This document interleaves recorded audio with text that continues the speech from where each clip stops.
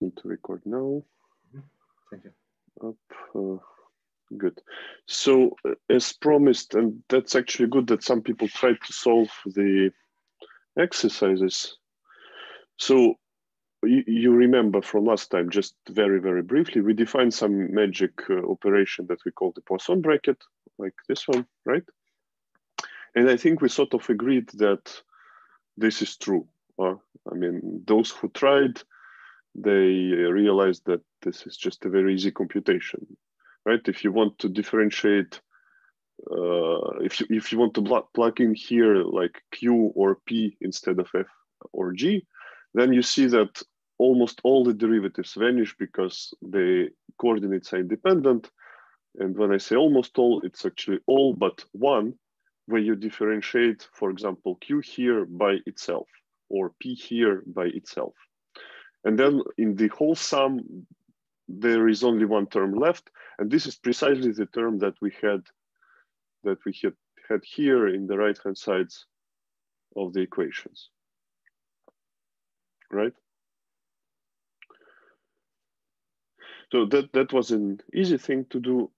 Then we wanted to apply it to some like very simple mechanical systems. And normally in the first one, what you get is Q dot equals P, right? I just differentiate H by P. And I could do it with multiple Q's and P's, but one is already something that I want to show you. And then P dot is normally minus Q. And secretly, you probably recognize the usual harmonic oscillator equation, right? Q double dot plus Q equals 0. And either you remember how to solve it or you spent 5 minutes writing the appropriate equations, you would see that the solution would be something like Q is a combination of cosine T and sine T, right? And these coefficients you would determine from the initial conditions, right? From Q of 0 and P of 0, remembering that P is obviously Q dot, which you can just compute from here. So this is kind of an easy differential equations, the system of differential equations. What happens if you draw the phase portrait of it? So do all of you know what is a phase portrait? I think from high school you kind of have some memories, even if you're a first-year student. So in our terms, a phase portrait would be a curve in this QP plane, right? And what would you see here?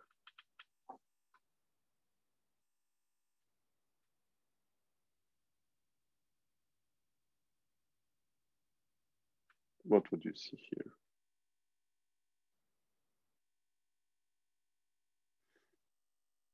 The answer is actually very easy. We agreed that for a Hamiltonian system, the value of the Hamiltonians is conserved along the trajectory. So what you're supposed to see is the level curve or level set, if you're in higher dimensions, of the Hamiltonian function. And the Hamiltonian function here is this, right? This simple thing, right? And what is the level set? Well, you obviously guessed that would be a circle. That doesn't look like a circle in my picture, but topologically it's a circle. So, and the dynamics of the system would be just moving along this circle clockwise, right? So actually what you do, you fix the initial conditions, Q0, P0 from here, and then you start going along this circle. And when you project a point on the Q axis, you would get this thing. And when you project the point on the p-axis, you would get this thing that I didn't compute. And now the picture is totally messy, but I think you get the idea, right? So actually, to get the qualitative behavior, I didn't even have to write the equation, so to say. I could have just drawn this picture right away. And this is something that we will do in the second case. So the second thing is a little bit more complicated because, okay, the first equation is the same, but the second equation is nonlinear, right?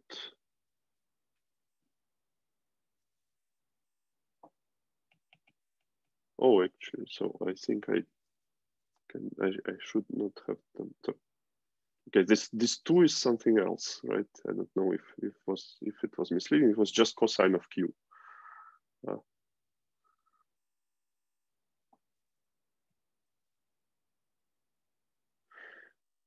Yeah, okay, I see some smiling faces. It probably means that, but actually both you cannot solve with the square or not. That will change a little bit the picture, but it will not change this. Well, it will change the solution, but it will not change qualitatively the picture. And this guy is kind of classical. I mean, actually, you should have been hinted by this by the mechanics of the system. Because what I am supposed to recover here is just the force that acts on the particle, right? And the force that acts on the particle, when you project it to that angle, would precisely give you the sinus of this angle. So this force here, the gravity, that I would project in the direction of the angle I measure, right, of this cube. Okay, you tried it one way or another, but let's say you have this equation to solve. And again, there is some kind of exact solution which involves elliptic functions.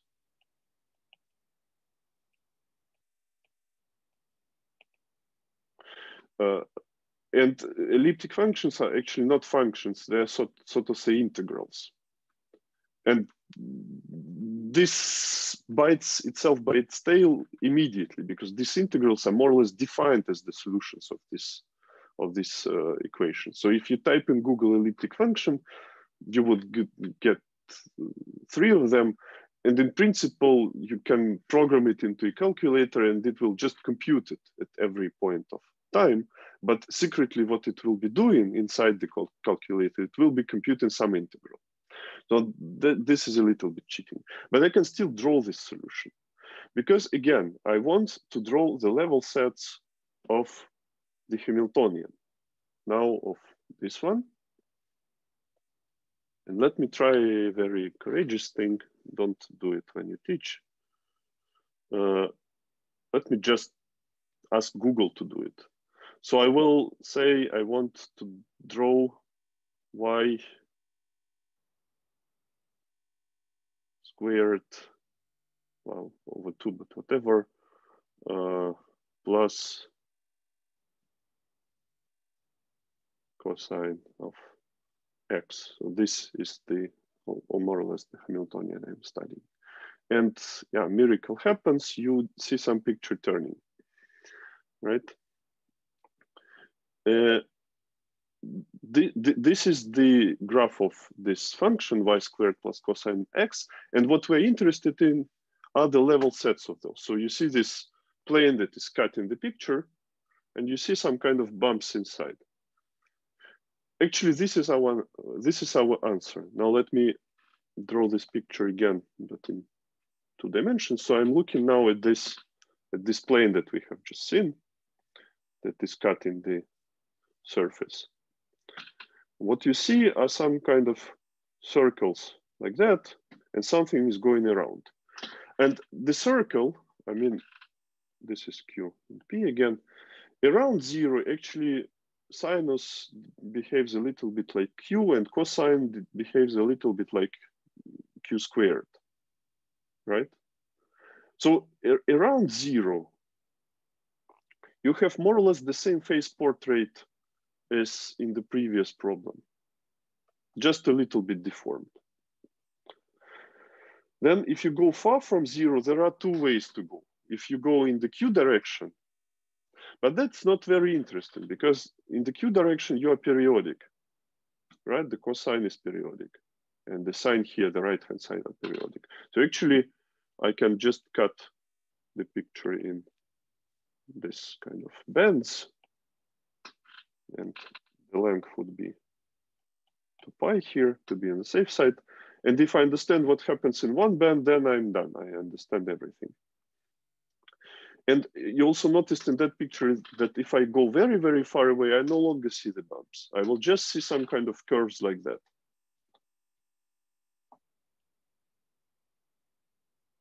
Okay.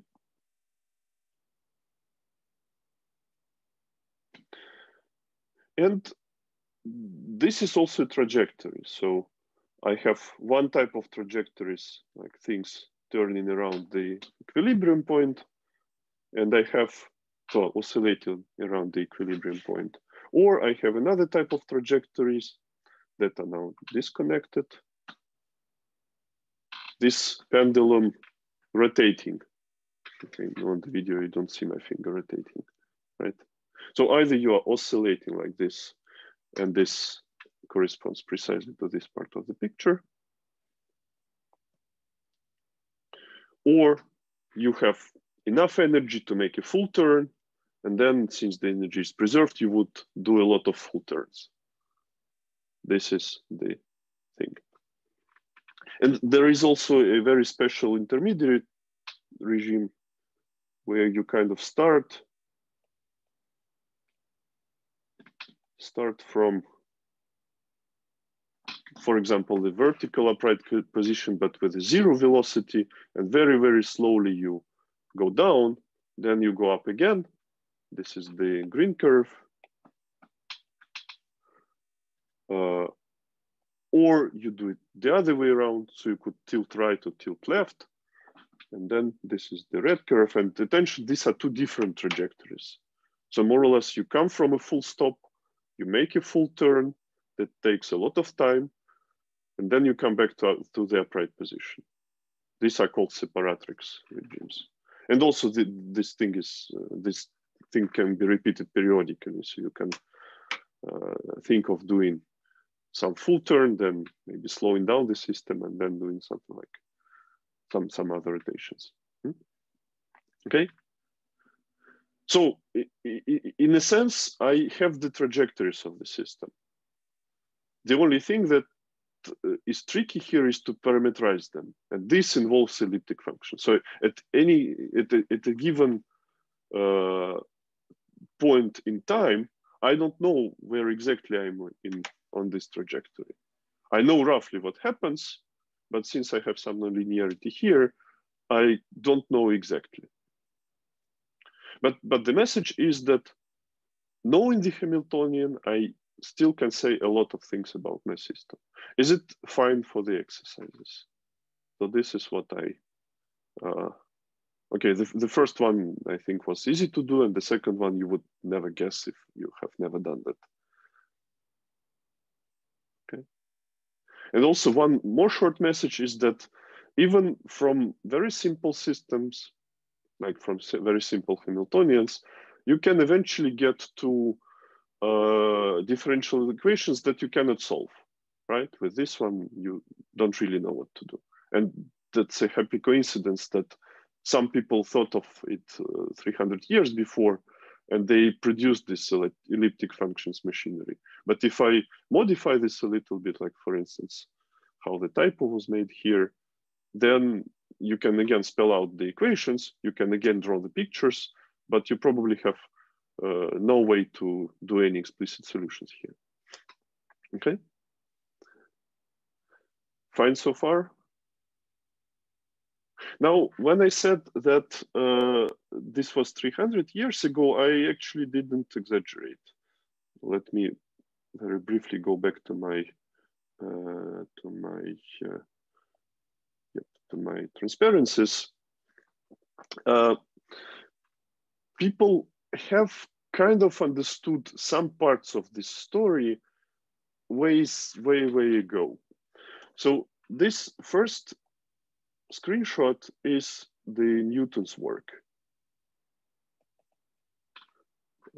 Question to the audience, when was it roughly?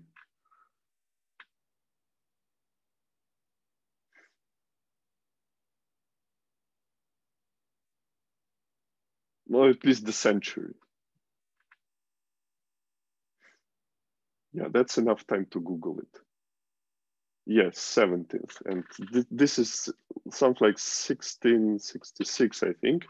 Published a little bit later, but I think he understood it already.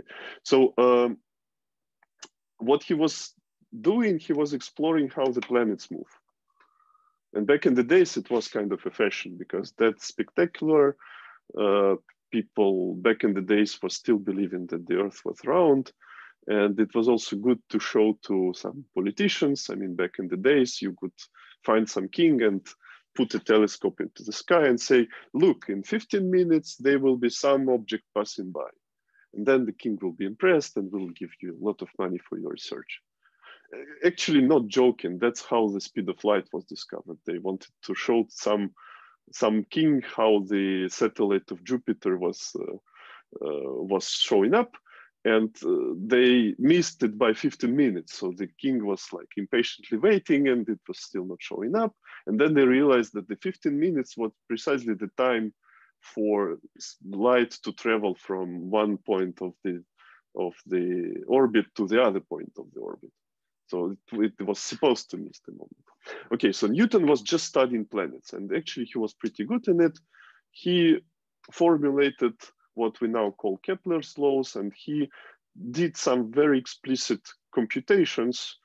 So basically, he was able to predict the planets of the movement of planet. The other screenshot is Lagrange, and you see it's still spelled in the old-fashioned Lagrange. When is that? And you don't have to Google because there is a date.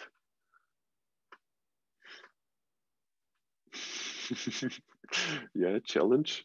Well, okay, 100 years later, a little bit, something like 18th, right? 18th, 17th something, end of 18th century. What Lagrange was doing, he was reading Newton and trying to understand what's going on. And he also said, okay, that's cool if you have just one planet going around the sun, this we know how to do, but there are a lot of planets. So this should be somehow perturbed. And he was considering that perturbations and realized that the whole space of trajectories has some properties, not just the qualitative property of one trajectory, but the whole space. And more or less, he didn't call it that way, but more or less what he discovered was symplectic geometry. So he realized that on that big space of all possible trajectories, or let's say for the moment, all possible coordinates of velocities of the system, there is some structure. And then 200 years later, I'm willing to cite a couple of books. One is by Suryo and one is by Arnold, the Russian mathematician. People started spelling out in the modern way. So people started writing actually symplectic geometry where symplectic geometry is. And if you want a more detailed lecture on this, there is this Jean-Pierre Bourguignon, who was basically telling the story I just told you in 3 minutes in a long lecture with more examples and more fun anecdotes, but also more science. So he is actually explaining how Suryo read Lagrange and how he realized that the symplectic geometry was already there. So when I put this online, that you could follow the link or just Google Suryo and symplectic and you get this video. Okay, and this classical story in the modern language would involve the things that I showed you last time. So last time we did this part and a little bit of this part. Let me maybe briefly, but still clean up the mess a little bit. And also, since now you have heard some geometric words from Anton and from Eyvind, at least let me, for the geometers in the room, let me identify the spaces we are living in and we are studying. So the first thing that we did last time was speaking about the description of the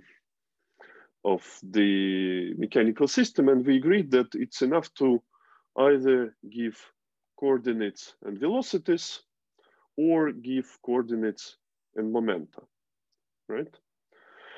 And in what you have seen in Anton's lecture today, if you speak about coordinates and velocities, you are actually working in the tangent bundle to the configuration space. So Q's are coordinates on this Q, and this big TQ is to say that at each point of Q, I'm taking a tangent space.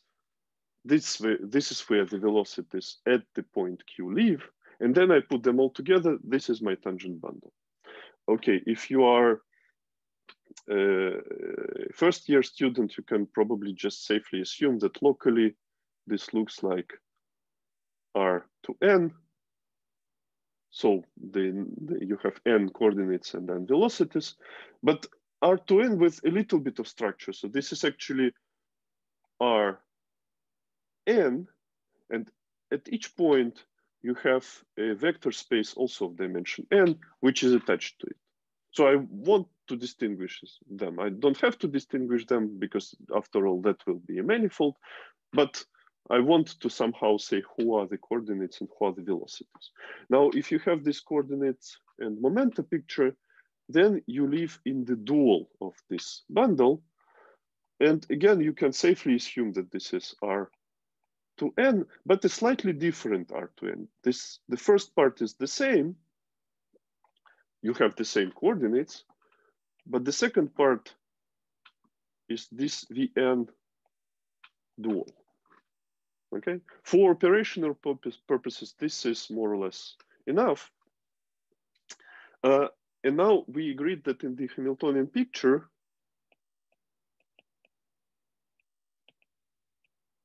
if I give you a Poisson bracket on this space and you plug into a Hamiltonian function, you get equations of motion. Right? So if you prefer the differential equation language, this is just a system of ODE, ordinary differential equations.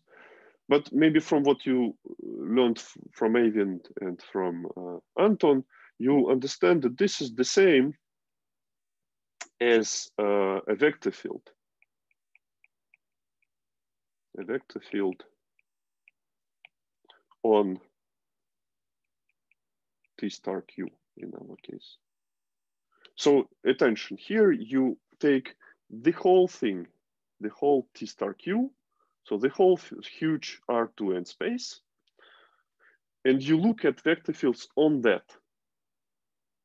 Okay, so my T star Q is probably the thing that Anton called M, right? And I will see the dynamics on the whole thing. Now, if you prefer to write it in components, that will be a vector field that we call XH by tradition, that will have these guys as components, right? So you have N of such guys and N of such guys, okay? And these are precisely what you recover from the right-hand sides of your equation, right? Stop me if I'm going too fast, or push me if I'm going too slow. And now, well, the ultimate goal is obviously to solve something. So solve the system of ODE geometrically is the same as integrate xh, and integrate here means find a curve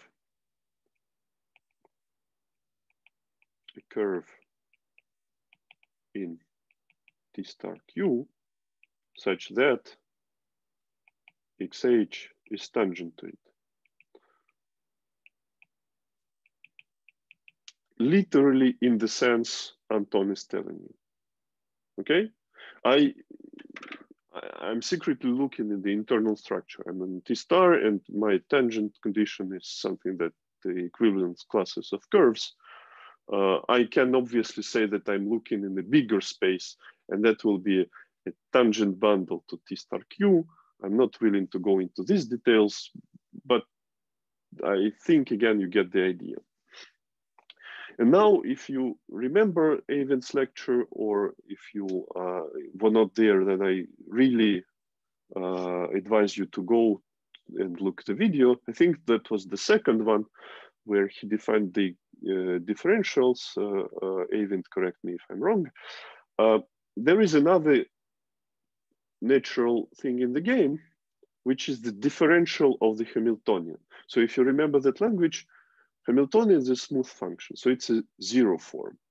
I can produce out of it one form by computing the differential, and in components, that will be just partial derivatives by all the coordinates.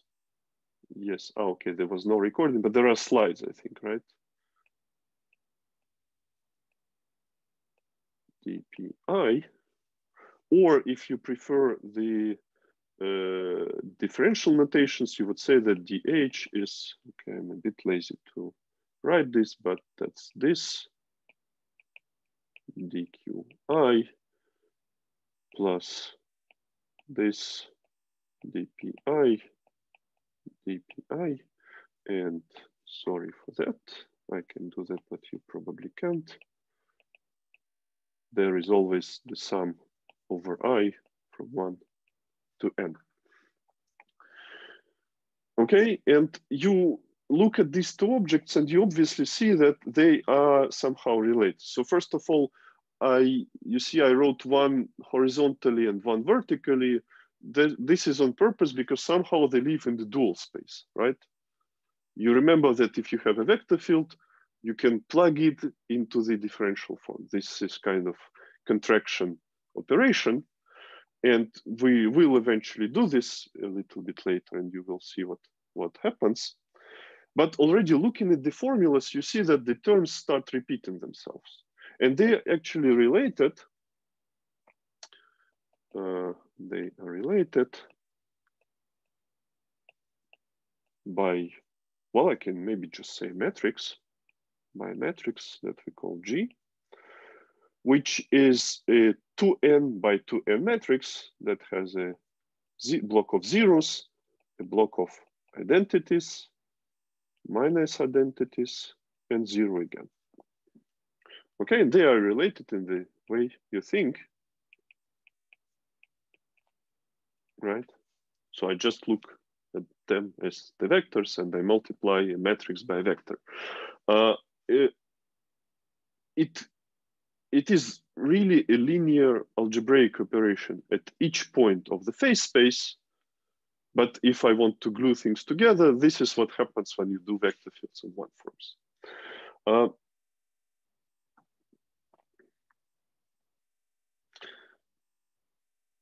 And you see this matrix is kind of very nice. So you can reverse this argument.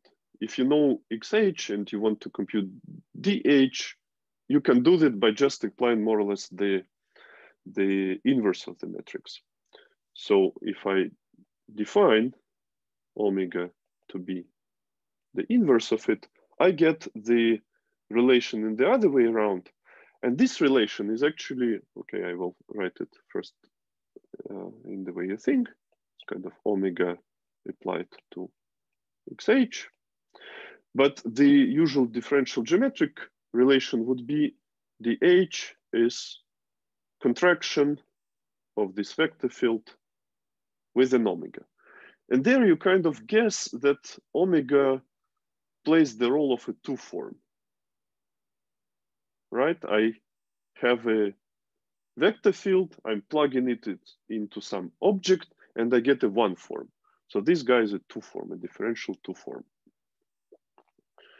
And I'm more or less parachuting them, but you can probably check that in this case, omega is simply dqi wedge dpi, again, sum from 1 to n, and my usual exercise,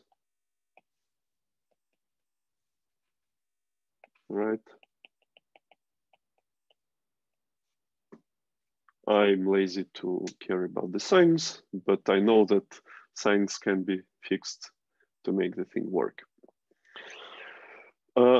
Is it fine up to now?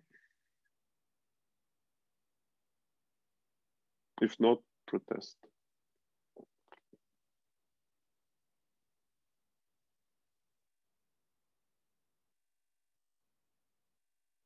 Okay, if by chance I didn't lose you, that's good.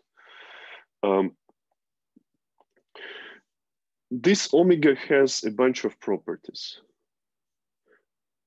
First, omega is non-degenerate. And when I say non-degenerate, you have two ways to view it. Either you look at each point of the phase space and you see it as a multilinear map, right? That's two forms, so it's two vector fields and gives you a number, or you can view it as a linear map from the tangent bundle to the cotangent bundle. And in both settings, the non-degenerate is what you think it is. So the only way to get 0 as a result is to plug in 0 as the argument. And the second property is the global property, so that this omega is closed. So if I compute the exterior derivative of it, the exterior differential, what I get is 0. Okay, actually, those two properties define the symplectic form. So if I have a differential two form on a manifold, which is closed and non-degenerate, people call this symplectic. And this is an example, but this is a typical example of a symplectic form. Okay. These two properties are actually very important when we apply this to mechanics. Because if I say that I'm non-degenerate, it means that I can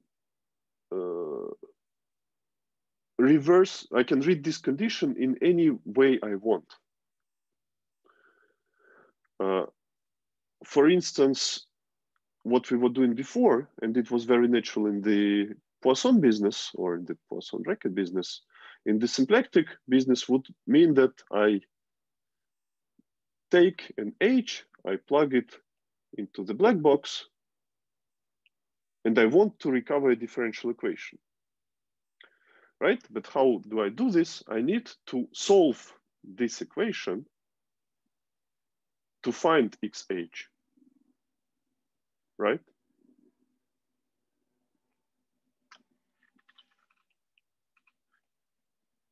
And I can do this precisely because the thing is non-degenerate.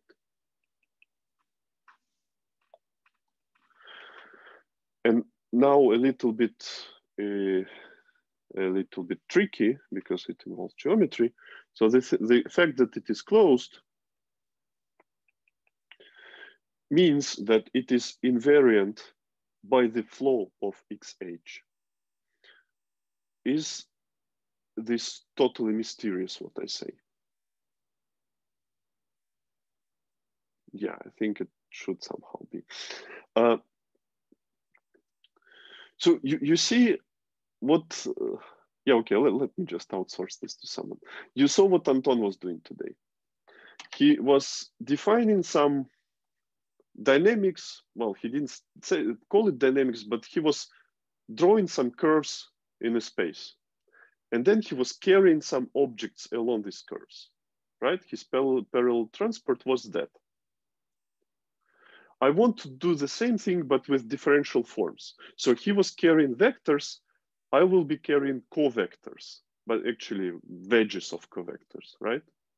Right? The dq and dp are covectors. Now I will multiply them together and carry along the trajectory. Well, actually, since they're covectors, you have probably guessed that I should carry them back from the final point to the initial point, but whatever, I'm carrying them along the trajectory. And what I'm saying is that if I carry a symplectic form along the Hamiltonian flow, I get the same symplectic form. Okay, this is what I call invariance. And when I say the same is, okay, the symplectic form is a bunch of skew symmetric operations at each point of the phase space, right? I can compute its value on two vectors at one point, then I can carry these two vectors along the curve and carry this symplectic form along the curve and compute it again, and saying that I get the same form is that I get the same value. So I get the same result. This is wave enhanced. If you want to do it geometrically, I will just write one line. And if you understand what is this, good. If not, it's not really important. I'm not going to comment on it, but there is a proof to say that it's invariant. So omega is invariant by the flow of xh. And what you need to compute is the Lie derivative of xh applied to omega. And there, Cartan's magic formula, and this is an official name for the formula, you are supposed to compute this plus that. So first differentiate, then contract, and you add first contract and differentiate, and you apply all this to h, and to omega, obviously. Oops.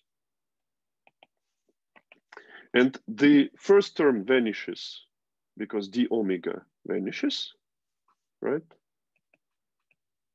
D omega is vanishes. And the second term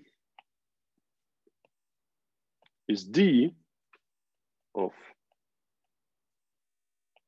this, and this guy we know from here, it's called dh. So this guy vanishes because d squares to 0. So the whole thing vanishes. Okay, stop the fancy geometry. But I will still give you an exercise on this subject, and I have to say that this is a little bit a tricky exercise. So exercise 2 now. I'll put a star here. How do I phrase it? So let's say I give you a symplectic form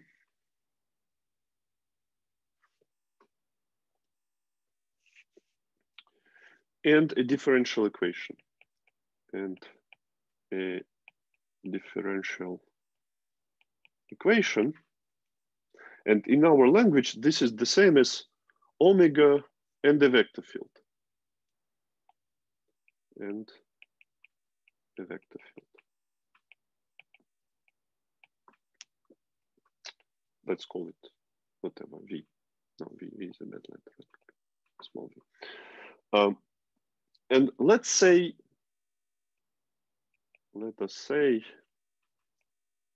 that V preserves omega. So in that sense I just described. The question is, can we say something about conservation of energy?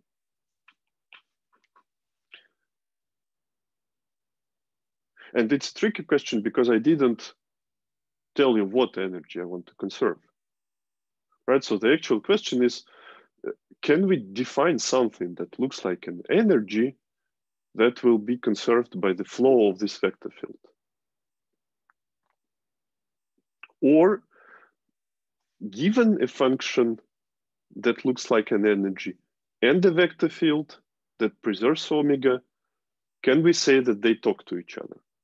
Okay, this question will be important in the third lecture. Is it okay up to now? Because I'm locally closing the chapter of geometry and I will go to numerics.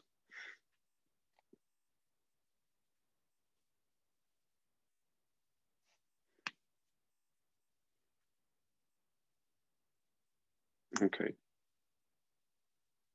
Again, if questions pop up, if questions arise now or later, I'm available by mail, or if I still hang out in the chat, feel free. Excuse me, what is a contract? Contract. Okay. Did you listen to Eivind? Well, actually no, but I have read the Okay. Waving hands. Differential one forms behave like covectors at each point. Okay. What are covectors? They are dual to vectors. Right? Dual means that I can multiply them and I get a number. Okay. Differential n forms behave like multiple covectors. Okay, with some commutation properties, so they actually skew symmetric. And what does it mean? It means that I can plug vectors inside, and if I plug enough vectors, I get a number.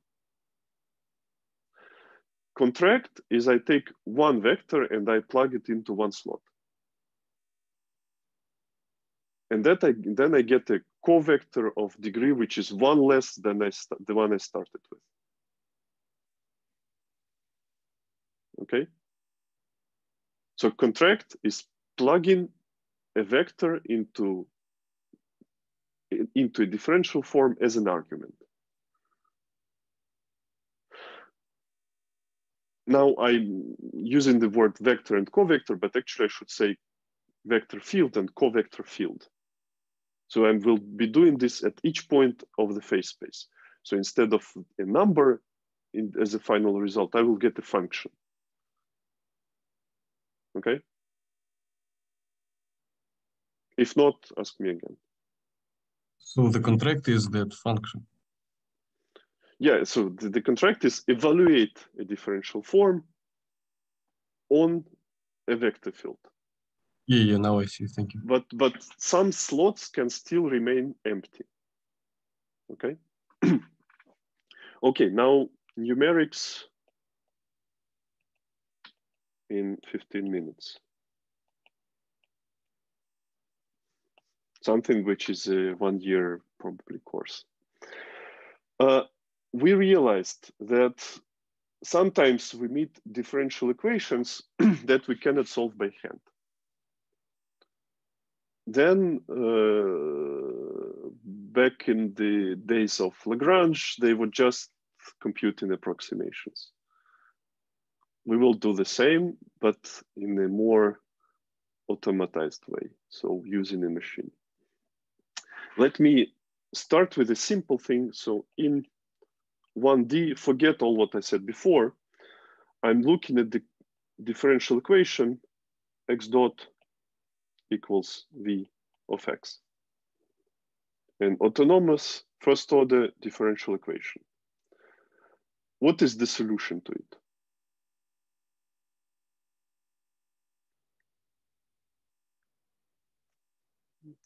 When I'm asking a question, half the time it's kind of a tricky question. But the solution to it is x of t is x of 0 plus integral v of x of t dt, right? So actually I have a function that depends on time. Okay, depends in some weird way because I have v that depends on x that itself depends on time, and I just integrate this function, which is a very normal perception. I want to compute the variation of the coordinate, I will integrate the velocity. So actually what you have done, or you will do at some point in the classes of numerical analysis, you will spend a great deal of time computing the integrals of the function. So this is my v, this is my t, and this is the thing I want to compute. Just the area under the curve. And the first natural idea is I will just do it by the definition of the integral. So I will cut this interval into pieces, and I will approximate my integral by rectangles. Wow. Okay, my rectangles don't really look rectangular. But how do I do this? I have several choices. I need always to pick a point in the interval and then draw this rectangle. So two natural choices would be this one. I just, every time I take the left point, and that one, every time I take the right point.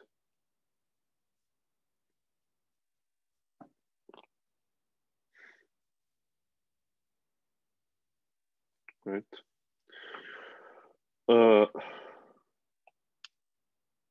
And then my integral will be approximately the sum of the areas of these rectangles.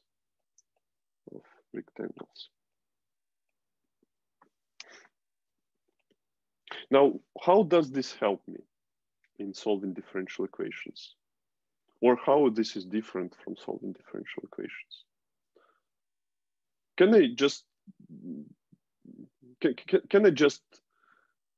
do this every time? Can I just draw the velocity curve and integrate it to the coordinate? What is my issue? I mean, obviously there is an issue if I'm asking.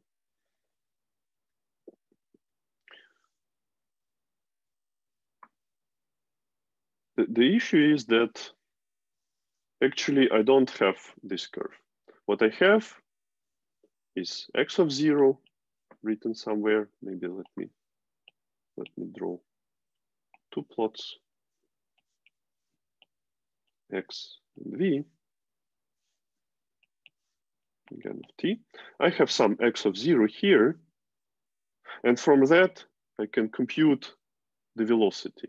So this is v of x of 0. And this is the only thing I know. So now how do I get to the next point in space? Well, I have to integrate the velocity. And now I have no choice, because in that picture, I cannot choose the end point of the interval. I don't know it. But I can still choose the first point of the interval. So that will be my first step. I draw a rectangle. I calculate its area. That will be some delta t. I add this area to my x. I get another point in space. Okay. Now I go back. So this is x of delta t. I use that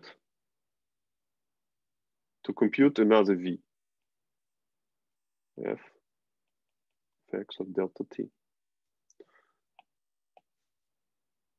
And I iterate the procedure.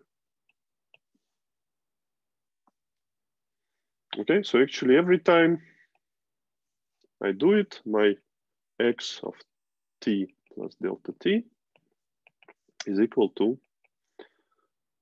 x of t plus delta t times v of x of t. And I repeat the thing. This guy has a name. It's called the Euler method.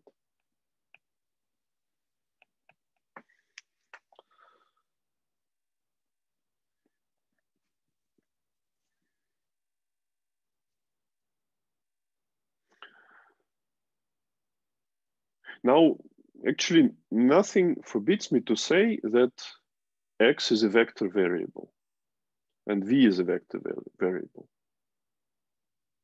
Right? So in the examples that interest us, x would be q1, qn, p1, pn. And v would be what it is. Would be the components of the Hamiltonian flow. Okay?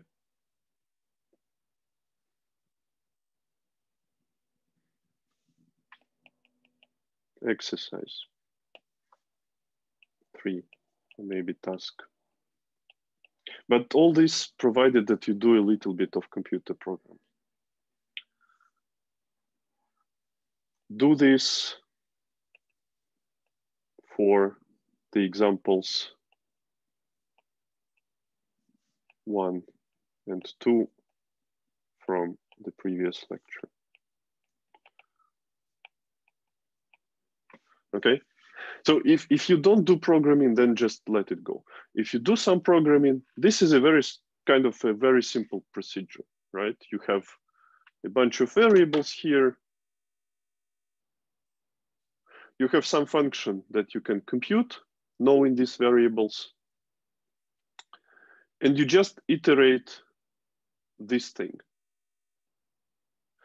Now, obviously, if you want things to work well, you need to choose delta t, the time step, to be sufficiently small.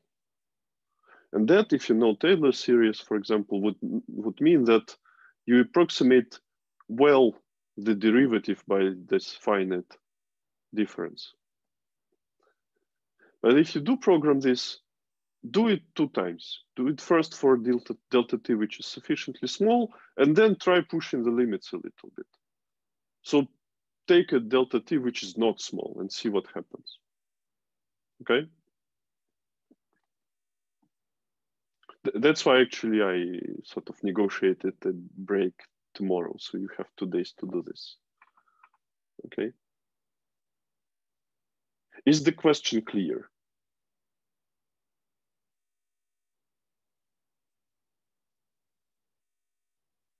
If you don't do programming, well, don't struggle with it for 2 days, because anyway, I will show you what happens next time.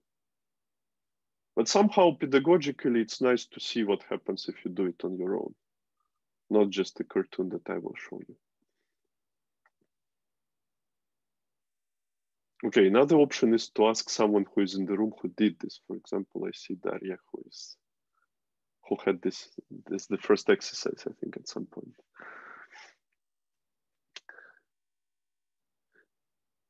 Did I lose anyone? Did I lose everyone?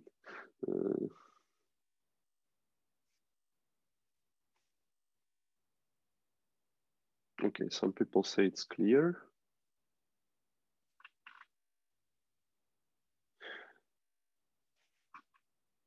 I will clean up the notes and I will put them online hopefully today. So if something technical is missing, you will have will have them. Okay, I think for me it's a good point to stop. If there are no further questions on geometry or on numerical methods.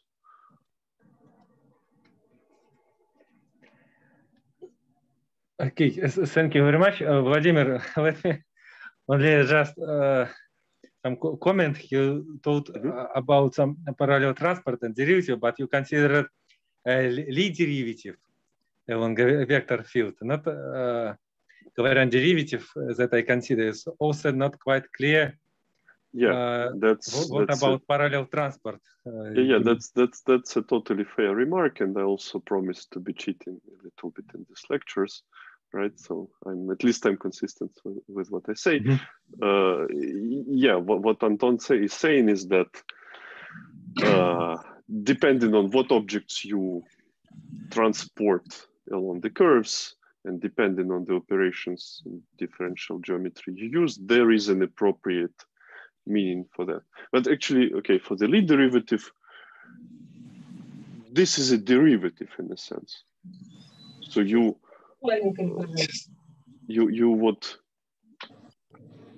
would take a differential form. You have some mapping of the phase space to itself, right? I will say M to M. And this F, the mapping, is integrating the flow. Okay, so following the trajectories is the mapping F. Then what the Lie derivative measures is you take the form omega, you pull it back,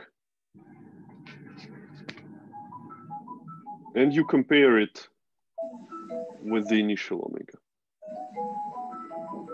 right? And you do it infinitesimally. And then you can prove that this is actually the same as the Cartan's magic formula. So there is a way to compute this using this formula. Okay. Well, you didn't ask the question, so I cannot ask if it answers the question. Yes, that's okay. It was not the question. I just wanted to comment that. It's not the same. I was considering this is another also derivative, but another derivative is other properties, and to get it, we need. So you see, you have this Lie derivative on arbitrary manifold. You need only vector field, but for the connections that I'm going to consider something different, we need to fix. For example, Riemannian metric to get this.